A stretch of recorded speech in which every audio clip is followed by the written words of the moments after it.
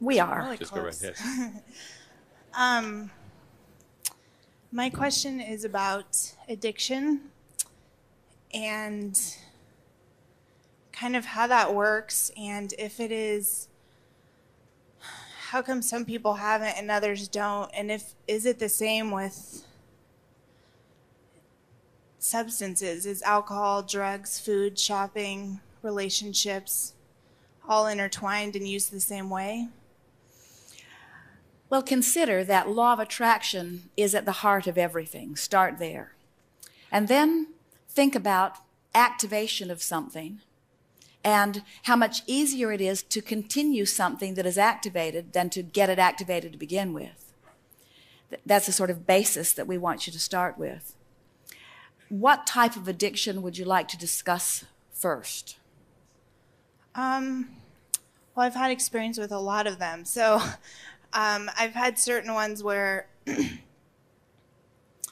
I've gotten over them, and it took a really extreme contrast on one occasion, and I was able to have the desire to change my life and not look back for many years.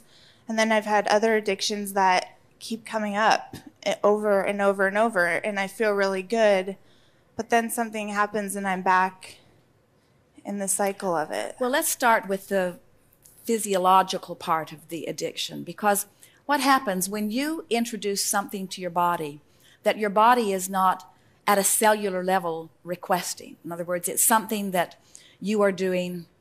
Oh, there are so many places that we can begin this. Often someone will reach for something to make them feel better in order to compensate for some emotional imbalance that they have going.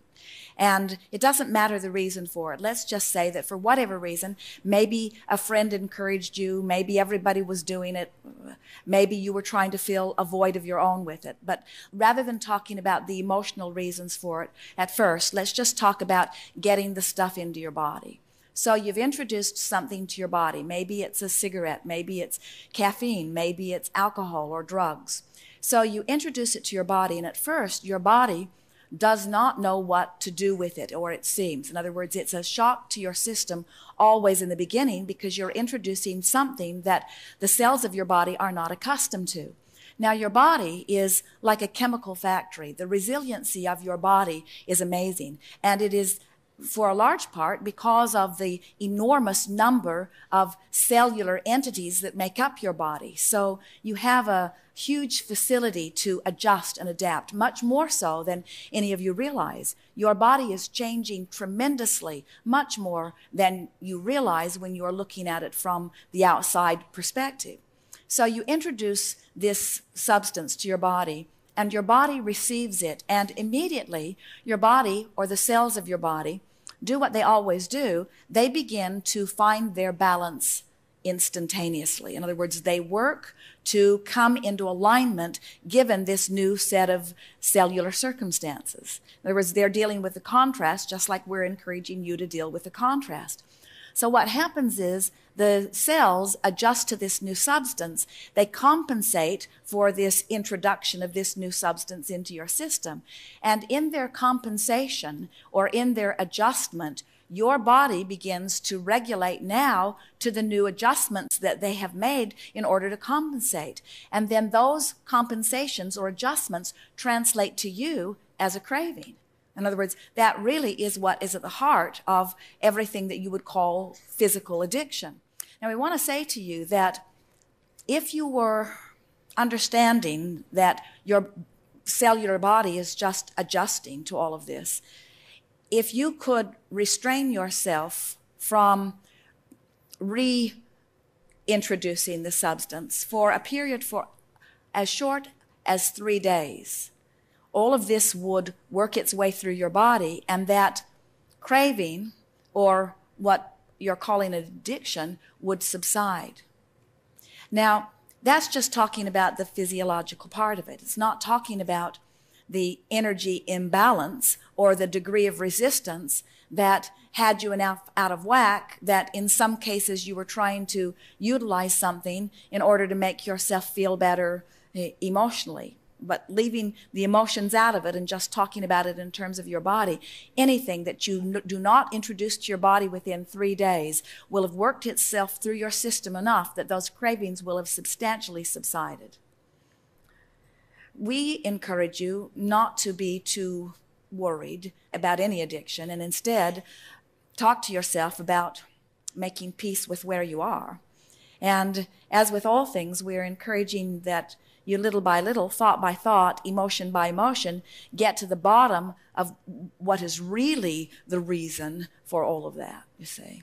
There are so many people who are beating up on themselves so vociferously over addictions. And if we were standing in your physical shoes, we would lighten up about it. Of course, you know what we are teaching. We want you to get happy and stay there. And then anything like that would be a side issue. But something more? I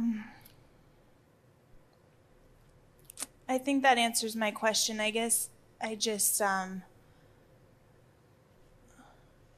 when people... Well, let us get right to the heart of the reason that so many are reaching for something else. Because the thing that we really want you to remember is that you are source energy who have come forth into these physical bodies. And so you know at many levels of your being that you are supposed to feel good.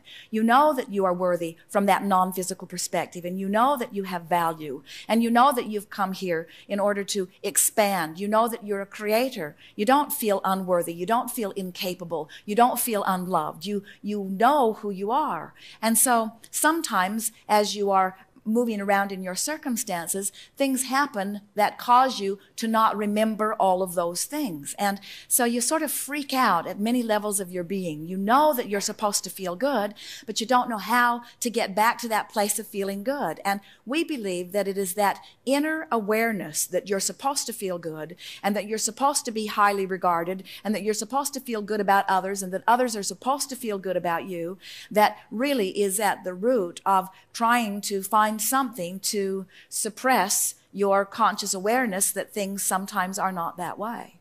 And so that's why we say that the heart of the addiction is a vibrational imbalance. And then the vibrational imbalance then leads to introducing something to your body that then causes a physiological imbalance. But we do not know very many people who are able to comfortably release addictions once they've got started, unless they are able to get to the heart of the energy imbalance and bring themselves back into alignment with loving self, you see. And that's why so many people just move from one addiction to another, to another, to another. They're trying to fill a void, but it's a void that can only be filled through the connection to that source energy. And at some levels, you keep feeling that hunger for something and keep trying to find something to satisfy that hunger. But the only thing that ever really satisfies it is vibrational connection or allowance of the energy that is really you. It's life you're craving, you see. It's being tuned into the energy stream. It's being out here on the leading edge and feeling the fullness of who you are flowing through you. That's what you're craving. And anything else is just a sort of temporary fix. But if we were standing in your physical shoes, we would stop right now all of this pushing against the idea of addictions. Your bodies are much more capable of coping and much more resilient than you know. And so what happens now, people who are out of balance because they haven't yet remembered about vibration and they're not paying attention to their emotions, so they're not gently or even in a strong way bringing themselves back into vibrational alignment with source, and yet at an unconscious level, at that level of craving, of knowing that it is supposed to be better, then they reach for something to make them feel better. And they often find something that does soothe that discomfort. But then those around them, even your societies now, are pushing so hard against that it just exacerbates the disconnection that they were feeling, which was the reason that they began that to begin with. So most of the programs that are being offered are not very effective because they want to beat you up and punish you for your bad behavior. They want to scold you into your alignment, as if that could happen, you see. And we know we've never seen anyone get reprimanded or scolded back into alignment. You get loved back into alignment. You get understood back into alignment, you see. So the war against drugs is failing dramatically because at the basis of the war is an attempt to try to get you to alter your behavior with no regard to your vibration. And when there's just not enough action in the world to compensate for that energy stream, you see. Yes. Very helpful. That answers it. Thank you very much. Yes, indeed. Yes, indeed.